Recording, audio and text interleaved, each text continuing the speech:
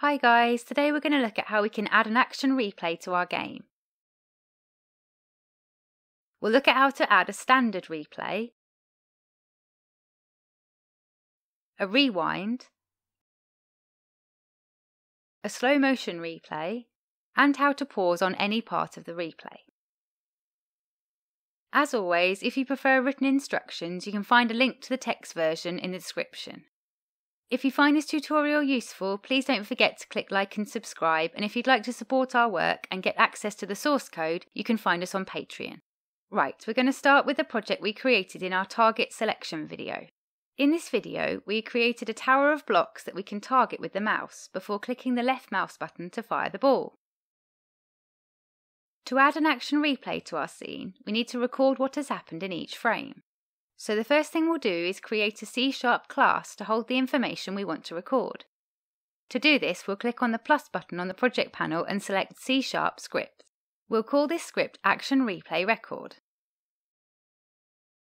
We'll double-click the script to open it in Visual Studio. This class doesn't need to derive from MonoBehaviour, so we can delete this, and the start and update methods.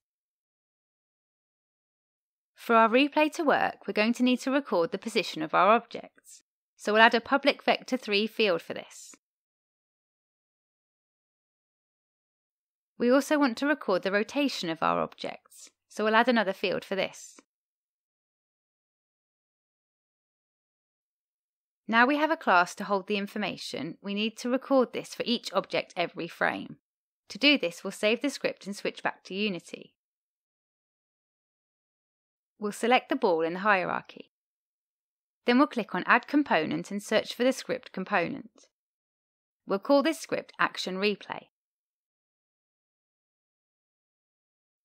Let's double-click the script to open it in Visual Studio. To hold all the records for our replay, we'll create a list of our Action Replay records.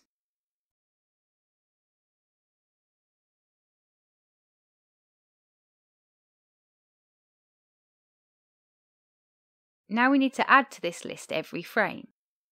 The update method might seem like the obvious place for this, but the rate that this method is called varies depending on the frame rate. Instead, we'll use the fixed update method, which is called on a fixed interval. In here, we'll add a new record to the list.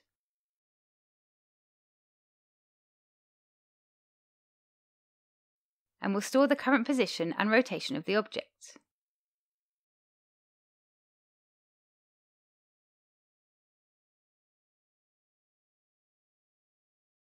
Now we're recording the history of the object, we need a way to switch to replay mode. To know whether we're in replay mode, we'll create a Boolean field. Then in the update method, we'll check for the R key being pressed.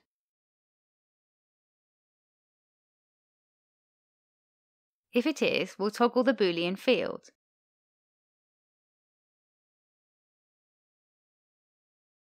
So every time the R key is pressed, it will switch between normal and replay mode. In here, we'll then create an if-else statement to check whether we are coming in or out of replay mode. The first thing we need to do when we enter replay mode is to set the position and the rotation of our object back to the first frame we recorded. To help us with this, we'll create a method to set the transform of our object.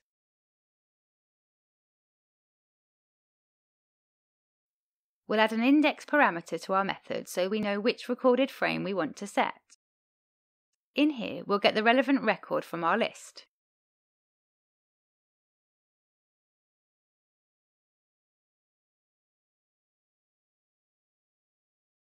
Then we'll set the position of our object to that of the stored record.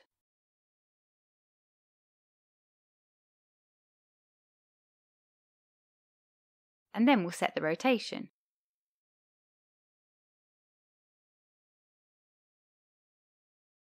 Next, we'll go back to our update method and call this method.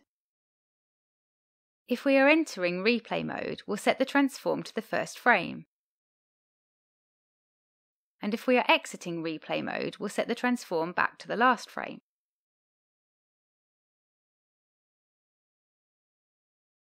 At the moment, we're recording every frame, even when we're in replay mode.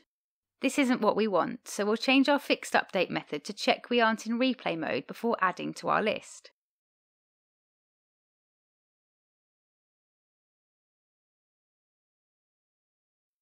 One other thing we need to do is prevent our object responding to physics when we're in replay mode. To do this, we need to access the rigid body component of the object. We'll create a field to store the rigid body.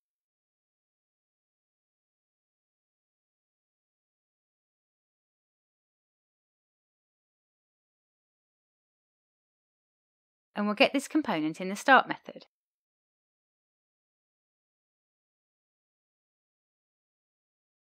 Now, in the update method, when we enter replay mode, we'll set the isKinematic property of the rigid body to true. This will stop the object responding to forces and collisions. When we exit replay mode, we'll set this value back to false.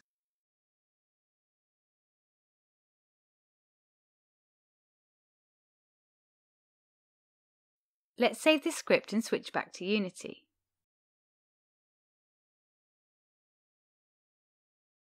We'll press play to try out what we have so far. If we click on a target, the ball will be fired and knock down the boxes. If we now press the R key to enter replay mode, the ball returns to its original position. While we're in this mode, we can't move the ball and selecting a target has no effect.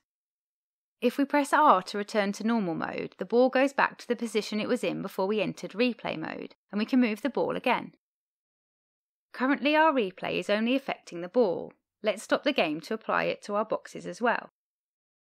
To do this, we'll select one of the boxes in the hierarchy. We can then click the Select Prefab button to find the prefab for the box. We'll then click Add Component and add our Action Replay script.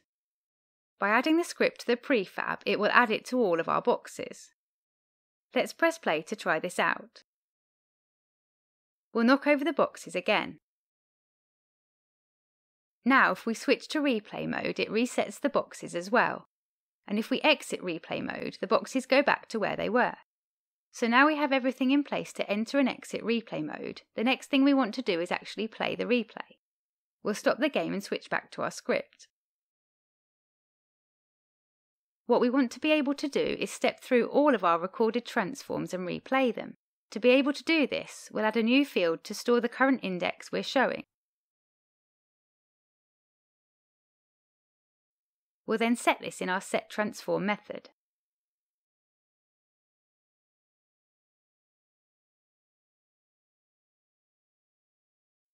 In our fixed update method, we'll add an else statement. And in here, we'll add 1 to the current index to get the next index. We'll then call our setTransform method with this new index to update to the next frame. At the moment, this code will keep adding 1 to the index forever. We need to stop it from going over the number of frames we have stored in our list. To do this, we'll add an if statement to check if the next index is less than the number of records we have.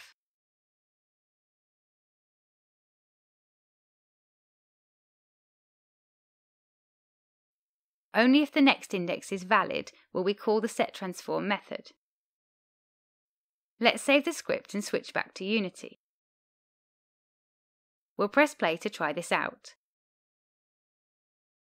We'll knock over some boxes again. And we'll press R to enter replay mode. Now we get an action replay of the boxes being knocked over. This has given us the basic replay functionality. Next, we're going to have a look at how we can add rewind, slow motion and pause to our replay. Let's stop the game and switch back to the script. We want to be able to control the speed and the direction of the replay, so we'll add a float field for the index change rate.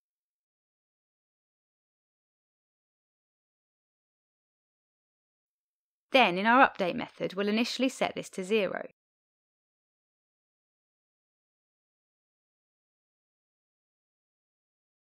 We'll then check whether the right arrow key is being pressed.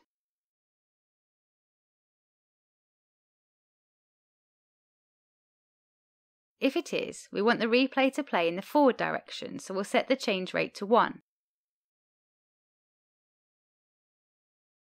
We'll then check whether the left arrow key is being pressed.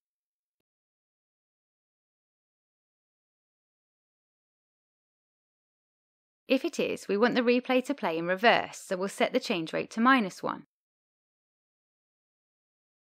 We'll then check whether the left shift key is being pressed.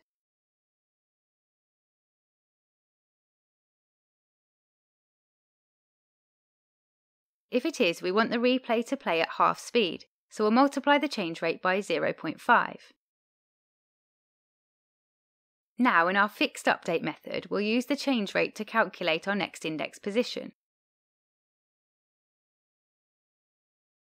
We need to change this variable to a float, as we can now change the index by half a frame when replaying in slow motion. We'll also need to change the parameter in our method to accept a float, and we'll need to change our current index field to match.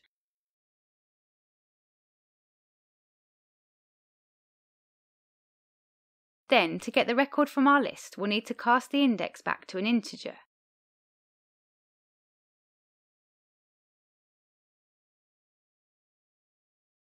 This will round the index down to a whole number. The final thing we need to do is add another check in the fixed update method. As we can now run in reverse, we need to check that the next index is greater or equal to 0.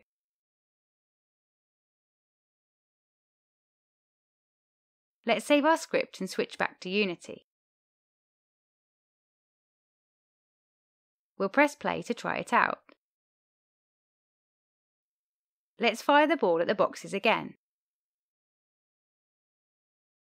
Then we'll press R to enter replay mode. Now, when we hold down the right arrow, it will play our replay as normal. If we press the left arrow, our replay will play in reverse.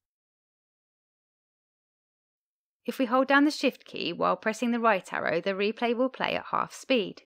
And if we let go of the right arrow, the replay will pause. We've now created a functioning replay system, but there's lots more we could do. For a start, we'd want to add some UI elements to show the player they are in replay mode and allow them to control the replay by clicking buttons rather than using the keys. We'll look into how to do this and other ways to improve the replay system in a future video, so please subscribe and hit the alarm bell button so you don't miss it.